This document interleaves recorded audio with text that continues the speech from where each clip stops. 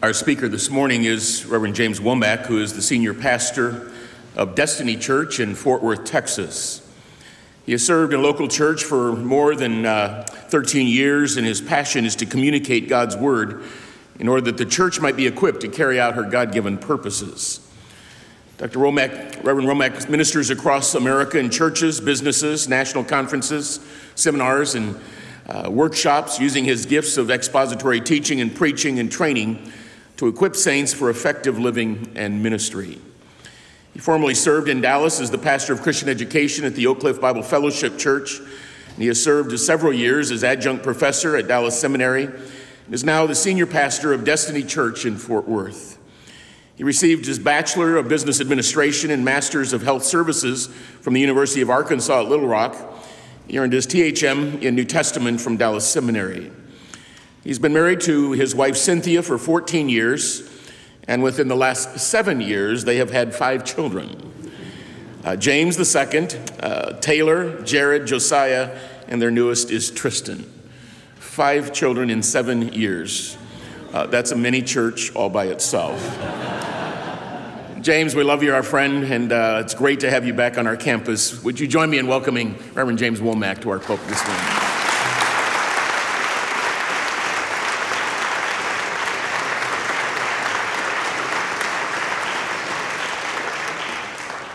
Good morning. How's everyone doing? How's everyone doing? Good. Well, I greet you all in the name of our Lord and Savior, Jesus Christ. It indeed is a privilege to be here with you guys on this morning. My wife wanted to be here, but a question she raised on last night cautioned my judgment, said maybe she shouldn't come. She said, I wonder how much of the sermon I'll get to hear in light of our 5 kids. And so our oldest is 7, and our youngest just turned 1, and so we thought it'd be best for her to stay home with the kids today. My kids want to come. My children are homeschooled. My 2 oldest are homeschooled, and they really want to miss a day of homeschooling. So, so they're not here. I want to thank God just for what he's done in my life through Dallas Seminary, and I don't say that lightly, and I don't say this because I'm standing here, but I say it because I'm thankful for what God has done in my life and through my life because of Dallas Seminary. I know for many of you guys, you all come from strong family backgrounds and had strong models and things like that when it came to marriage and family.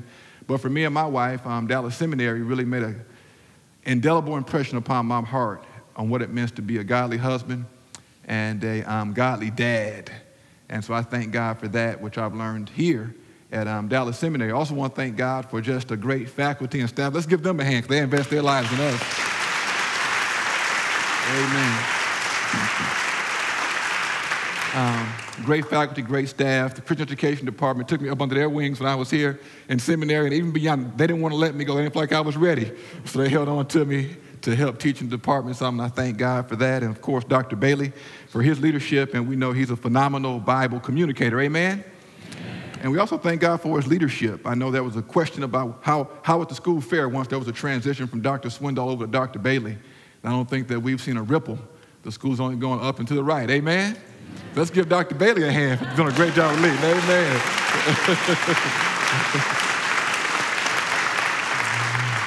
I also want to thank God for my good friend, Dr. Maurice Pugh. And I told him he's been following me around. I lost my dad a month ago, and he came down there, and he was ministering to our family. And now he's here again to support me here in preaching. And he calls me about each week now just to see how I'm doing and see how things are going to ministry. I thank God for my brother and my friend. And we thank God for you. If you all have your Bibles, turn me to 1 Kings chapter 3, please.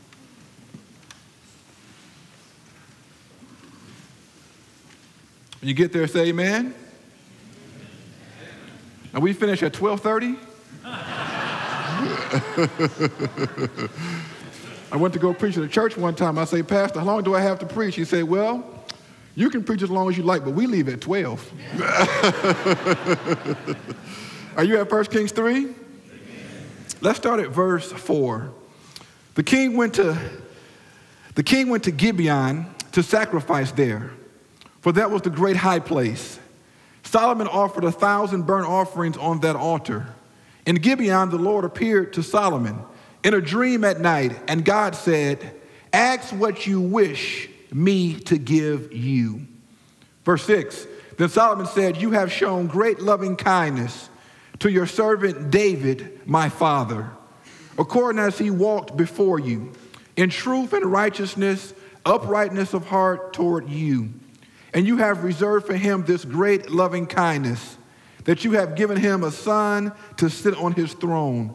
As it is this day, now, O Lord my God, you have made your servant king in place of my father David. Yet I am but a little child. I do not know how to go out or come in. Your servant is in the midst of your people, which you have chosen, a great people who are too many to be numbered or counted. So give your servant an understanding heart to judge your people, to discern between good and evil. For who is able to judge this great people of yours? Let's bow. Father, we thank you once again for opportunity, God, to come and to humble ourselves, God, before you by way of your word. We just pray on this morning, God, that you would help us to focus our attention on what you have to say to us. Pray, God, that we be better people, better Christians, and better servants as a result of this message. In Jesus' name, I pray and ask it all. Amen. Recently, I went to visit someone who was in mourning. Their grandfather had passed away, and I went to go and visit with the family just to go and have a ministry of presence. I wasn't doing the funeral. I was just going just to say hello and to say we love you and we care for you. You're dear to my family. You're dear to our church family as well. And we really are mourning with you during this time. I was flying back to Dallas, Texas, and I knew I was going to minister here at the chapel, and the plane just started to talk to me. I didn't say God, I said the plane. We were there. I said, you know what? A cockpit crew is much like those of us who serve in Jesus Christ. You have the pilot, you have the passengers, and you have the flight attendants. Very often, you all know when you're traveling and you're riding over a city or a state, the pilot will say, look out your window to the left and you will see such and such and such and such. Those of you all who are on the right-hand side of the plane, look out your right window and you all will see such and such and such and such. And what I observed then was that very often when we're on a plane and the pilot says, look to your left or look to your right, that the passengers see one thing, but the pilot sees something entirely different. And the flight attendants, they really don't see much at all.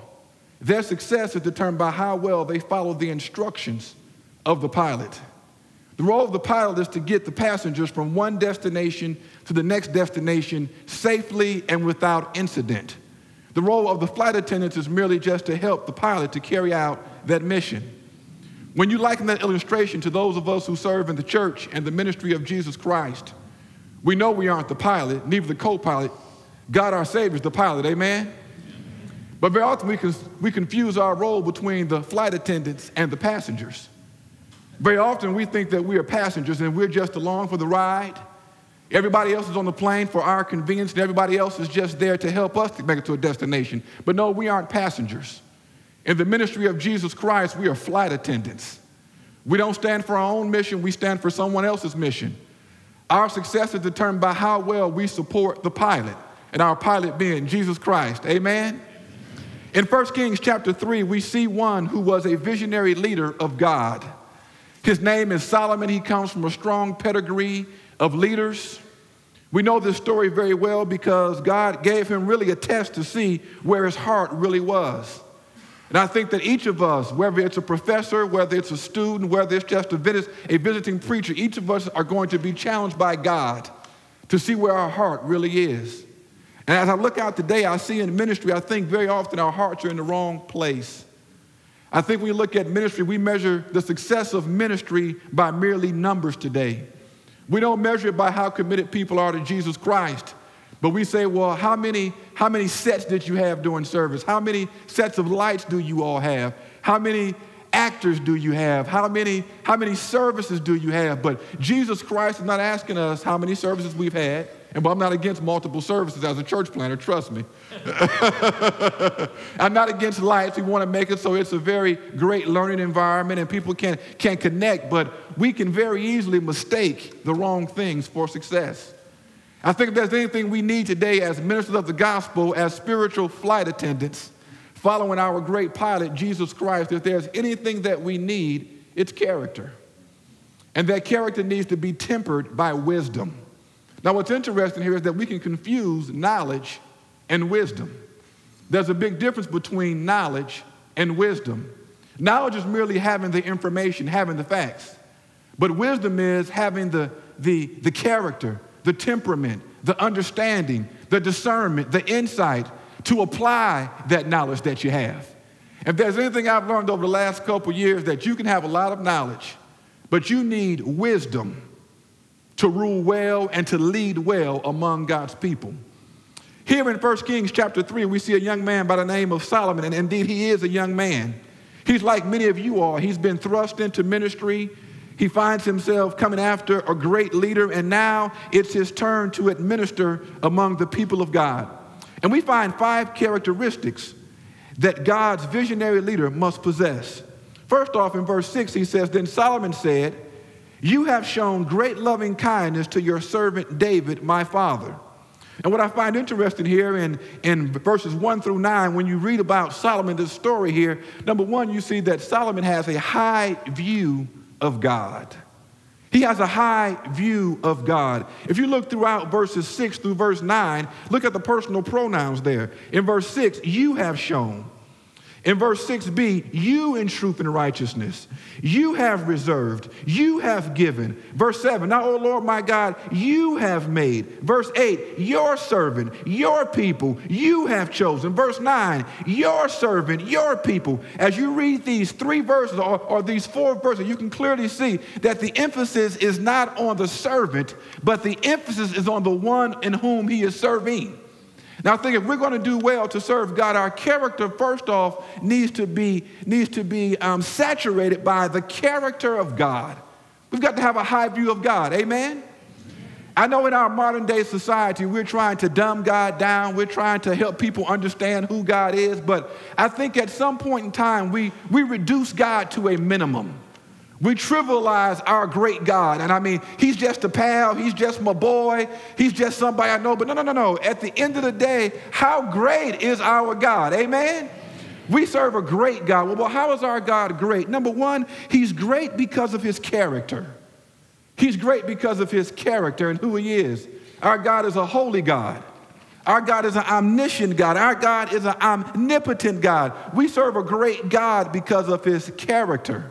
Psalm 150 says, let's praise him according to his excellent. Y'all got an African-American preacher this morning. When he pauses, you all chime right in, all right? Psalm 150 says, what does it say? His excellent greatness. Thank you, amen. So we serve a great God. He has a great character, but he also has great compassion. What you see here, Solomon makes reference to God's compassion, his hesed, his loyal love, his devotion, his loyalty, his commitment to his father. So you know what, my dad walked with you, but boy, you are a great God because you have been so compassionate toward my dad, and that compassion has led to you to preserve his throne. We know that's the Davidic covenant, don't we? And he says, you know what? You have maintained the throne. You are continuing the legacy you chose to start up in my dad's life. You are a compassionate God. Well, why is he compassionate? Because we don't deserve anything from God, do we? We don't deserve anything from God, do we? No, we don't deserve anything from God. And so he says, you know, you are a God of character. You are a God of compassion. And God, you have wonderful conduct. The fact that you choose to place me in this position, God, it's just amazing to me. So we must have a high view of God. We also must have a healthy view of God's task. Look at verse 8. It says here in verse 8, your servant is in the midst of your people, which you have chosen, a great people who are too many to be numbered or counted. What's interesting here is that before he actually states the content of his prayer, God gave him a character test up in verse 5, and he says, What is your prayer request I can answer for you today? And boy, very often, the nature of your prayers dictates the character of your heart. And he says here, you know what? What are you asking for? But before he moves any further, he says, you know what? I want you to understand the magnitude of your task. He had to lead the people of Israel. He had to judge among the people. He had to exercise great leadership. And many of you all, if you're not serving already, in a few months, a few years, a few more semesters, you all are going to be leading God's people. And the temptation is to think that you have what it takes to make it happen. The temptation is going to be that your Greek and your Hebrew, your theology, your education, CE classes, all those things prepared you for exactly what you're going to do in ministry. And you're going to have the temptation to believe and the audacity and the gall to think, you know what, I'm prepared for this task. The longer I serve in ministry, the more I'm dependent upon God to understand I can't change anybody's life. It's God who changes people's lives. And what I'm merely doing is just being a flight attendant. I'm just serving while God is trying to take people to their ultimate destination. Yes, our service is important, but we cannot confuse the power of God with the power of man. And one of the challenges today is that I see a great emphasis on what man can do and not with what God can do. Over in 1 Corinthians chapter 1, if you have your Bible, we're coming back to 2 Kings, but 1 Corinthians chapter 1, verse 17, he's talking to the church at Corinth, a very gifted church, in fact. And he tells them, you know what, you all need to be careful. Verse 17, for Christ did not send me to baptize, but to preach the gospel. Watch this now. Not in cleverness of speech, so that the cross of Christ would not be made void. We need to make sure that our methodology does not impair our theology. Now, it's okay to have great methods and great innovation and great ways of doing things, but we got to understand our role is not to be clever. We cannot become so clever where people miss the gospel of Jesus Christ. Amen? Look at 1 Corinthians chapter 2, verse 1. Paul is speaking, and Paul's a very gifted guy, and you all know that. And when I came to you, brethren, I did not come with superiority of speech or of wisdom, proclaiming to you the testimony of God. This is not heavenly wisdom he's referencing here. This is manly wisdom. Proclaiming to you the testimony of God. Explanation, for I determined to know nothing among you except Jesus Christ and him crucified. I was with you in weakness and in fear and in much trembling, and my message and my preaching were not in persuasive words of wisdom. Why not? But in demonstration of the Spirit and of power.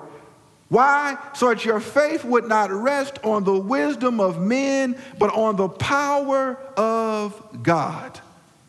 Ladies and gentlemen, we've got a generation of people who are placing their confidence and their faith in the wisdom of men and not the power of God. In the times that we live in, they're bewildering. When companies like Lehman go down, we're like, well, how in the world that happened? Companies like AIG, who've been strong for years, and now they're folding and wonder, how in the world do you preach to people? How do you minister to people? How do you encourage people? Ladies and gentlemen, we got to have a healthy view of our task. We're not adequate for these things, and only God can pull the task off. Amen? And when we got to have a high view of God, we have to have a healthy view of God's task. Number 3, we have to have an humble view of ourselves. Verse 7 here. Now, O Lord, my God, you have made your servant king in place of my father David. Yet I am but a little child. I do not know how to go out or come in. That's an interesting statement by Solomon. Solomon says, you know what, you've given me this grand task and you're a great God. Now I've got this major leadership role, but God, I've got no clue what I'm doing. I'm inexperienced. I haven't done it before. The size of the task, Lord, I really can't pull this thing off. And many of us are going to be challenged the same way. So you know what? What is my view of myself? Romans 12:3 challenges us not to think more of ourselves than we ought to think. God is not saying you ought to be insecure or have false humility. But God said, you know what? You ought to look at yourself rightly. Over in Paul in 2 Corinthians chapter 3, he gives us an admonition. He says, you know what? Be careful as you go into ministry. Ministry is rough, and ministry is tough. He says, you know what? We are ministers of new covenants. Verse 4, such confidence we have through Christ toward God. Not that we are adequate in ourselves to consider anything as coming from ourselves, but our adequacy is from God, who also made us adequate as servants of a new covenant. Not of the letter, but of the Spirit, for the letter kills, but the Spirit gives life. God says, you know what? We're not adequate in ourselves. When you all go and interview before these church boards, be careful how you respond. It's amazing. 2 Corinthians chapter 3 and 4 tells you know what? We're not celebrities, we're servants. And the challenge in our modern day culture is to be a celebrity. People want to make you a celebrity. What's your podcast like? What's your blog like? How many people do you have responding or interacting with you? How many conferences are you leading? Guys, you know what? We are not adequate in ourselves for what he's called us to. Paul tells us over in 1 Timothy chapter 1. It's okay to reference the Bible like this, isn't it? 1 Timothy chapter 1, verse 12. I thank Christ Jesus our Lord. He's emphasizing the deity of Christ. I thank Christ Jesus our Lord who has strengthened me because he considered me faithful, putting me into service. One of the beautiful things here is that Solomon recognizes over in 1 Kings chapter 3 that God called him into ministry. It's God who placed him in the ministry. He didn't choose his own place, but God chose him. He has a high view of God. He has a healthy view of God's task. He has an humble view of himself. Many of you are like me. When you wake up in the mornings, you do your devotionals. And I have quite a routine. Part of my routine is CNN and ESPN. Happens between 3 and 5 o'clock in the morning when all the kids are asleep and I can watch it in peace. So yesterday I had the opportunity to watch where a guy ended up with a special caddy. He had won some golfing contest, and a guy by the name of Tiger Woods showed up, and he wanted to be his caddy for that day. This guy's mind was blown. Say, how in the world did I end up with the world's greatest golfer when he's healthy as my caddy? And Tiger Woods caddied for him for those 18 holes. Now, I wonder how many of us, if we had the world renown of a Tiger Woods, would still have the humility to go and be a caddy for one day. Maybe we shouldn't be the one who's hitting the ball. Maybe we ought to recognize that God just wants us to be humble caddies. Not only must he have an humble view of ourselves, we must also heed God's word. Verse 9a, you all there? He says, so give your servant an understanding heart to judge your people, to discern between good and evil. And the first thing that struck me here was that this has a great correlation over to Hebrews chapter 5, verse 14. He says that the mature, those who work out in God's gymnasium, gymnazo, thank you, Dr. Bailey. Those who work out in God's gym, they're the ones who by practice, by obedience, by submission, have that sense of strength to discern between good and evil. As we demark or we notate what it means to be a mature follower of Christ, one of those elements is that a person by practice have their sense of strength to discern between good and evil. And what we see here is some level of continuity with the Old Testament and the New Testament. And we see Solomon, who said it first, says, you know what, God, give me a heart to judge your people, to discern between good and evil. Let me make a footnote here. You cannot judge among people to help them discern between good and evil if you can't discern between good and evil. What he says is, he says, Lord, give me the right kind of heart. God, give me the right kind of relationship. God, not just information, not just knowledge, not just models, but God, give me such a walk with you and God, such a flexible heart towards you, God, that God, I can rightfully discern and judge between good and evil among your great people. Are we tracking together? Hopefully I'll be able to discern between good and evil, how to keep this thing on my ear before I get done.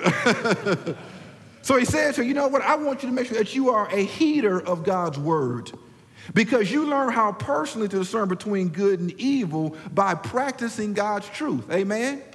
It's not merely knowing God's truth, but it's practicing God's truth. The overall context is that, you know what? You know how to handle God's word. You're not a neophyte when it comes to handling God, or you become accustomed in managing God's word. Interestingly, here this term has the meaning of you have a heart, you have a mind that listens, that responds, that hears. And the context over in Hebrews that, you know what, you all have become dull of hearing. And by now you all should be teachers of the law, but you have need for someone to come and teach you the elementary principles of God. Before we can help others discern between good and evil, we have to practice good and evil ourselves. Amen? But then he says, God, I want you to help me, God, to discern between good and evil among your people. And that's a hard task. You're sitting there with a couple, husband and wife. You say, is that your final answer? And they look back at it and say, that's the truth the way I know it. And you've got to help discern. You're dealing with somebody off the street who's in need of discipleship, food, and clothing. You've got to discern if they're telling the truth or not. You're trying to help a young adult to mature in their faith, and they're being faced and bombarded with all sorts of visual stimuli that's challenging their maturity in Christ. You've got to help them discern between good and evil. You've got people who've had long-term jobs who are now losing their jobs, losing their homes. You've got to sit down and help them make decisions, help them to pursue God and to walk with God and to continue to trust in God. You need wisdom. But lastly, we have to honor God's people. 9b says, for who is able to judge this great people of yours? What's interesting here is that we see this term great for a second time, but the great in verse 8 is different from the term great in verse 9. The term great in verse 8 is ravah, many. But here's the term great, which comes from kavod, which means heavy. It says, for God, who is able to judge this heavy people, this great people, this honorable people of yours? You know, it's interesting when you get into a crowd of pastors these days and you ask them about the people of God. One of the last adjectives you're going to hear is great. They may have some other choice words for the flock. But great is not one of them. And boy, as we have the privilege, and boy, it really is a privilege to serve the people of God, as we have the privilege of being flight attendants on the flights that people take with us, we must honor God's people. Remember, these are not your people. They aren't the church's people. They're God's people. And God gives us the grand privilege to go and serve them. The temptation is, you know what, maybe they should be here to serve me. No. We're there to serve them with wisdom. You know, I was flying on the plane and I said, well, what about the flight attendants? They get no credit, they get no glory. In fact, they have the worst seats on the plane. But remember, the flight attendants, they get their glory. They get their accolades when the passengers begin to deplane. And it's only after the passengers have been served well by the flight attendants that the flight attendants can say, you know what, we did a good job today. We helped make this trip as pleasurable as it can be for our passengers. And we're not the passengers. So good people, do you have the character that it takes to fulfill God's ministry? It's going to be reflected in your prayer life and what you ask God for. Are you asking God for a bigger church, bigger ministry, more resources, more responsibility? Are you asking God, God, you know what? Give me greater wisdom to serve the people you have called me to serve. Now, you're talking about caddies, and Tiger Woods' caddy is named Steve. Recently, ESPN did a print story about Steve. Steve's a pretty rich guy today. But Steve left his family about the age of 15 or 16 years old because he knew he wanted to be a caddy. And you almost wonder, why in the world would somebody choose to be a caddy and not the golfer? Why do you want to go and help support and serve and help somebody else to be successful? But Steve knew at the age of 15 and 16 years old that he didn't want to be a worldwide golfer, a world-renowned golfer. But he wanted to be a supporter of those who played the game. I wonder how many of us want to be spiritual caddies today. God, I'm not interested in being the one who's being glorified. I don't have to be the one whose name shows up in the marquee lights. I don't have to be the one who's invited to all the conferences. I don't have to be the one who's got the greatest blog or the greatest website. God, I'm just happy being your caddy. What's the content of your prayer life? What's your character like? You have a high view of God? Do you have a healthy view of the ministry that God's called you to? Do you have a humble view of yourselves? Do you really heed God's word? I was with a guy who's a member of one of our alumnus churches up in Portland, Maine. And the guy really impressed me. He said, you know what? I'm finally at a point where I'm moving from knowing about God to loving God. Do you honor God's people? Let's pray that God will give us the right kind of heart and the right character.